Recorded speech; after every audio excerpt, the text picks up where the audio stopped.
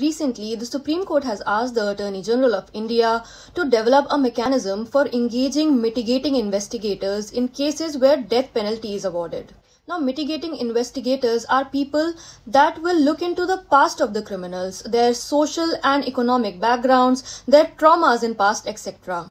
And they would be experts in the field of social work, psychology, anthropology, etc. This is because although death penalty is awarded in rarest of rare circumstances, as have been propounded in the cases like Machi Singh versus State of Punjab, and even in Bachan Singh versus State of UP, it was held that due regard has to be given not only to the crime but also to the criminal. But as per December 2021, there has been a huge rise in cases in which death penalty was awarded by courts.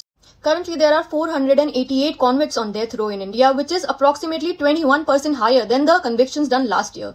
But the question that arises is that by giving due regard to the past of the criminal, are we also giving due regard to the future of the victims?